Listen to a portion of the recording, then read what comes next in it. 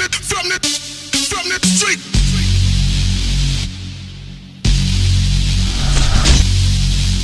From the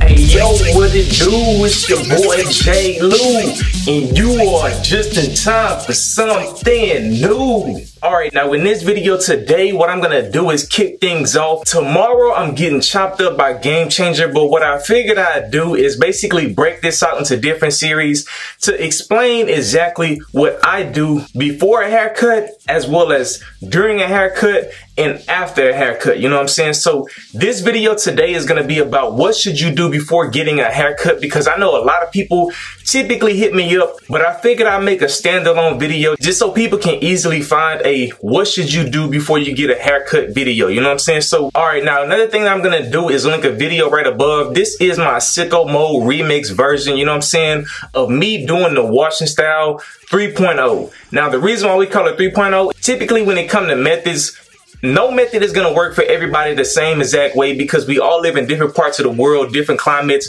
We all have different hair textures, different curl patterns, different density, all of that stuff like that. You know what I'm saying? The water in your area may be hard. The water in your area may be soft water. You know what I'm saying? But at the end of the day, these methods are simply made to be able to help give you a guideline so you can take it and then tweak it and make it work the best for you. So with that being said, let me show you the products that I'm gonna be using and some of the things that you can use as well. Now, when it comes to the shampoo and the conditioner, y'all already know I'm going to be using the Legion Saucy Wash Shampoo, and then I'm going to be using the cleansing conditioner that goes hand in hand with it. Now, one thing I want to point out is the owner actually created a coupon code JustinTime. If you buy anything over $15, I believe this combo is $16 together. If you buy anything over $15, you get $5 off, you know what I'm saying? So with that being said, these are the two products I'm going to be using in regards to cleansing my hair. I'm going to be using the Cricut Carbon Comb, and I'll make sure I put the link in the description where you can cop this bad boy. And then, like I always say, whenever I'm doing this method, I use a hard brush to be able to define my pattern. You can use any hard brush that you want. This is an OG Torino Pro. This bad boy is extra hard, you know. So the reason why I'm using this is because my hair is a lot thicker. When I comb it back, you guys are gonna see my hair is very long and it's very thick. So I need something to be able to get all the way to the roots of my hair to be able to help define my pattern. And then the last thing that you gotta be able to use is I'm gonna use one of my compression caps from Monsoon. This helps me be able to rinse out the product from my hair, and then I'm gonna follow it up with a do-rag, you know. So all right, just to be able to answer the question, some people may say, why would you want to wash your hair before a cut? I don't know about you guys, but there's a lot of people that love watching haircut videos, and I'm pretty sure you've seen videos of wavers that have gone on a very long extreme wolf or whatever the case is, and when the barber's cutting their hair, they either have products in their hair is dirty, it's a whole bunch of dandruff, dead skin cells and all that stuff like that. So on camera, when they're cutting their hair, you can see all of the stuff that comes out of their hair, and that's just nasty. A lot of people don't understand that it's actually better for you to wash your hair before. The main reason why, and a lot of barbers will feel me on this, you don't want to go to the shop and have a whole bunch of products in your hair. Now, the only thing that I would recommend that you have in your hair are light oils or a very light leave-in conditioner, you know what I'm saying? But the reason why I do this the day before my cut, I don't care too much about my hair bouncing back and all of that stuff like that. I care more about making sure that my hair is properly moisturized, because typically after a cut, I can go anywhere between 4 to 7 days without having to wash my hair because it's properly moisturized, it's not itching and everything like that. And I'm gonna make a follow-up video in regards to the things that I do after a cut, because I'm pretty sure some people are wondering, well, dang, you don't even cut your hair after, but you think going to the shop and all that stuff is nasty? I'm gonna get into all those details, but to spare you guys, let's get into this wash. All right, now the first step is to simply comb your pattern out.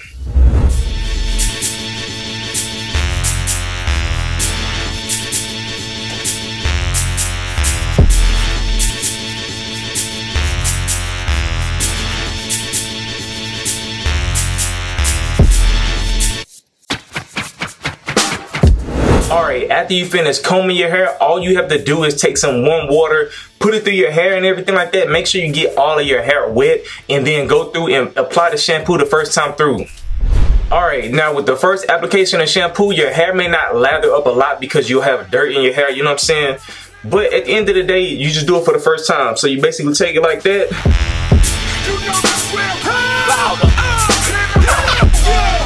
And if necessary, you can take the shampoo and then just swirl it around like this.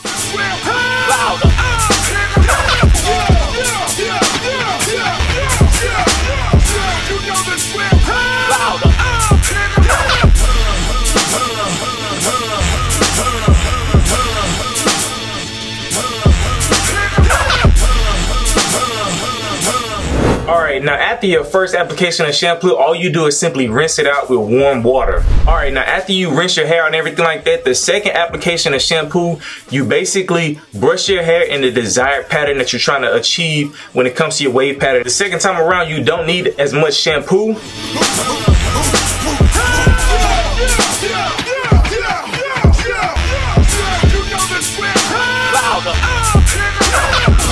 Alright, now before I start brushing my hair, what I try to do is just simply take some cold water to wet the bristles of my brush up, and then I start brushing in the desired pattern. So I put some cold water on the bristles, and then you just go to work.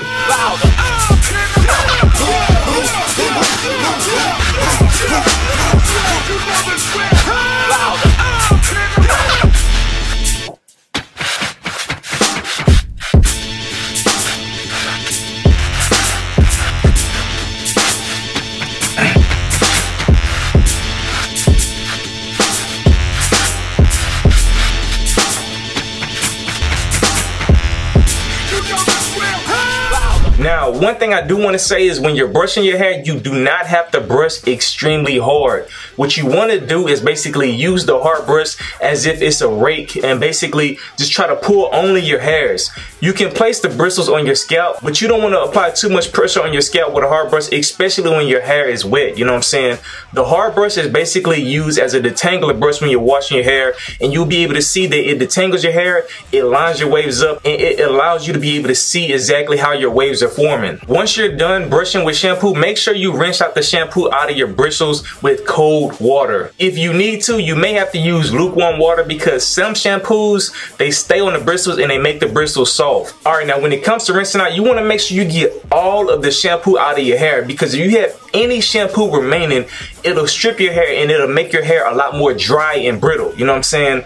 That's one of the reasons why I like doing the washing style 3.0, because at the end of the day, typically when people do the normal washing style, they put a stocking cap on after the second application of shampoo, and sometimes when you try to rinse that stuff out, you don't get all the shampoo out. It makes your hair dry, it makes your hair brittle and everything like that. It's harder to bounce back, you know what I'm saying? But for me, the next step is the most important, because what it does is when you condition your hair, it gives your hair the moisturizing properties that it needs, and depending on what conditioner you use, it'll allow your hair to be able to lay.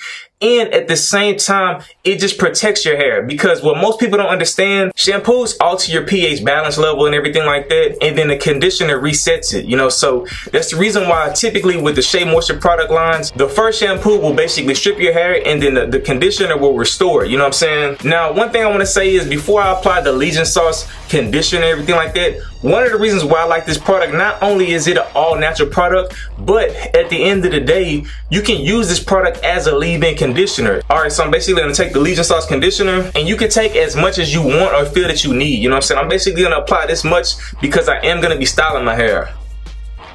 Rub it in your hands just like that, and then simply pat it all around your pattern just to make sure you get an even distribution of the product onto your hair. You don't want to put all of it in your crown and then you don't have any of the product anywhere near your edges. Alright, once you get it evenly distributed on the top level of your hair, what I always do is I take another application of it like this.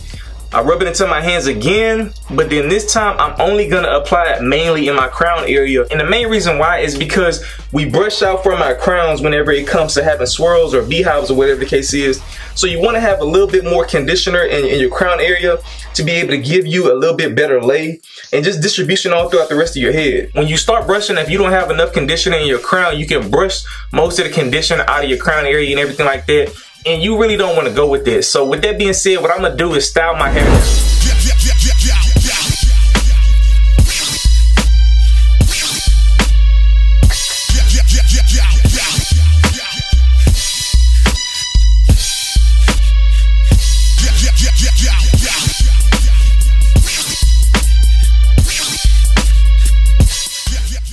Alright, once you are done brushing and styling your hair, make sure make sure you rinse the bristles of your brush out with either cold or lukewarm water. You know what I'm saying? If you use lukewarm water, make sure that the water only hits the bristles and not the face of the brush. Alright, now after that, I'm going to take my monsoon cap like this, put it over my head, and then rinse my hair out as much as possible with cold water.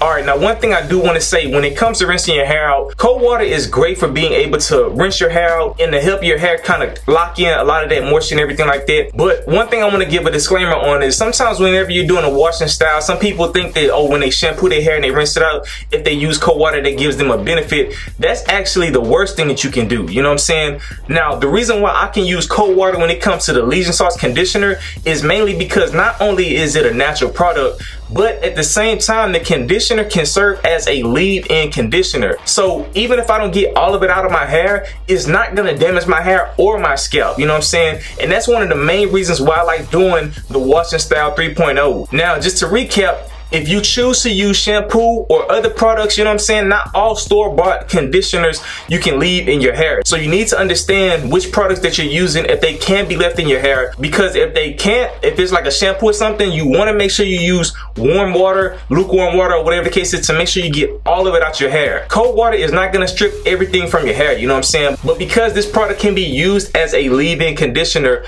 that's the reason why I use cold water. So with that being said, I'm gonna go ahead and rinse my hair. Now, one thing I want to mention is when it comes to the monsoon caps, the reason why I like using these bad boys, and I'll make sure I put a link down below, is because I put it on my head like this, but whenever I'm rinsing my hair, just like I showed you guys on a sicko mode video, I simply fold it down like this, and I try to pull it all the way down to be able to rinse out as much hair as possible. Previously, if you only have a stocking cap and it covers up all this part right here, you're gonna miss your edges and everything like that. But with the monsoon cap, because the material is breathable, it allows me to be able to rinse off as much as my head as possible, and then I can pull it further down like that to be able to rinse all of my hair, you know what I'm saying? So that's basically what I'm about to do right now, so y'all just stay tuned. Alright, so once you get done with the rinsing step, basically the last thing I'm gonna do is make sure I keep this on my head for as long as possible until my hair dries. Now, once my hair is dry, sometimes what I do is I'll put a do-rag on top of it and then follow it up with a stocking cap and everything like that, you know what I'm saying? The main reason why is because sometimes if you leave a stocking cap on your head too long, I don't know about you guys, but if you have curly hair like myself, whenever I take a stocking cap off, sometimes what it will do is it will lift up my hair and have it looking all kind of crazy. But if I take this off as soon as it dries and replace it with a do-rag with a stocking cap, then I don't have to worry about that, you know what I'm saying? So, but with that being said, that's the end of this video. It's your boy J. Lou. Salute! Polo on my body, black leather interior. Since they got the keys, ace time criteria. Flow so cold, nickname Siberia. Waivers think they killing when they really are inferior. Almost like killing waivers. How you get that tripe? How you claim to be a lead but you ain't got no life? What seems hard to y'all is done overnight.